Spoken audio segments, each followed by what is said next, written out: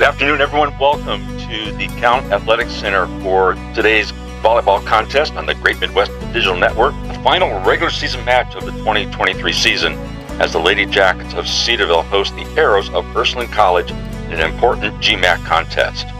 I'm Jim Clark, as always, privileged to call the play-by-play, and I'm joined by my wife and former head coach of the Lady Jackets, Teresa Clark.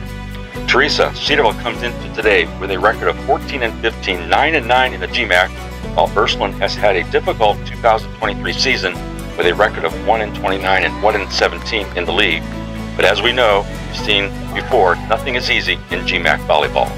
Well, certainly the records, the stats, and the momentum all favor Cedarville today. But even as we saw last night in the third set with Lake Erie, in which the Lady Jackets finally prevailed 30-28, that any team can be dangerous, so Cedarville has to bring their A game, as always, to take on the Arrows. Well, let's talk briefly about what is at stake today. Not only is it Senior Day, which is always a special occasion, but the Lady Jackets are looking to secure a spot in the 8-team GMAC tournament. They will need to win today and then depend on other results to see if they can continue their season. So what are some of the key factors today for the Lady Jackets? Well, Senior Day is always something special.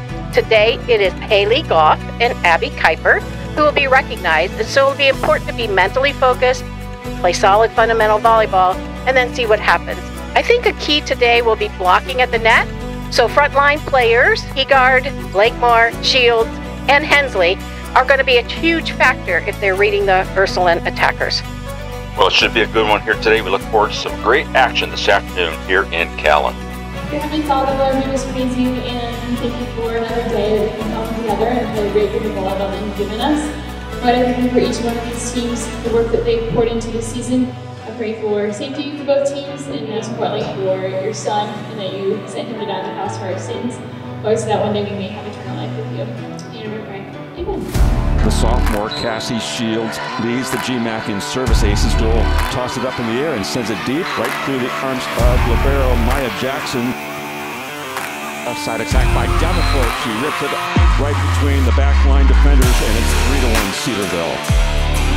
Put right back down by Haley Goff, and that will register as a kill for the senior setter. Puts it just inside the far sideline for a kill for Janae Heegard. First reset the offense, left side roll shot by Ayala. Goff, again Hensley, puts a sharp angle, passed up on the 10-foot line by Ayala. Put right back down on the block on a kill attempt from McCarthy. Point to Cedarville. And Cedarville has adjusted to the attack game of the Arrows, and they are starting to become more effective with their block. Middle attack to Davenport. She puts that one down big time. Abby Kuiper nicely delivered to Goff on a slide attack. Heegard off the top of the net. That one hits. Kill for Heegard.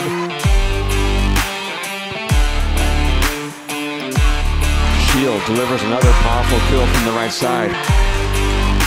Right side attack put down with a heavy-duty block is good for the point. 14-11, and Coach Ponessa of Ursuline will take her first time out. Blakemore to Goff outside the 10-foot line. Hensley goes up strong and puts it down. Not a lot of power, but she timed it and placed it beautifully in front of the back row player for a kill for Madeline Hensley. Their last home game, like, even if there's not like the most amount of energy, they're like, let's just we're having like so much fun. Let's just go out there, ball out, get the job done. There from Heegard, we're tied at 4. Goff, outside it goes to Davenport for kill number 8. Seniors, thank you. I know it's not been easy for either one of you. Thank you. Little attack to Shields. Felton serves it. And the first serve for Talia Felton. Very long season. This is the longest season that we've ever had. And you guys managed it, you got through it. You got through it with us not having hardly any practices. It's a testament to when we got into the gym. There's a focus, and we got better. But very proud of you guys and how we finished the season. Sophia Miles gets the official's whistle, sends it across the net. That'll be an ace serve. The ball lands at the 10-foot line. The entire bench has exploded. We just like left it all out there. I feel like the energy from people on the bench, people on the court was like just so good. I feel like this was like one of the best ones that like everybody is like truly played with joy and just like excitement and like love for each other. So I think that's just like a great way to go out here, like as the last time, like all together, like on our own court. So I think you guys did a really good job of that. I was going feral for you guys out there. For him on 3, 1, 2, 3, for him! I Told her you can always count on me, darling. Ain't no mountain high enough, ain't no valley low enough, ain't no river to be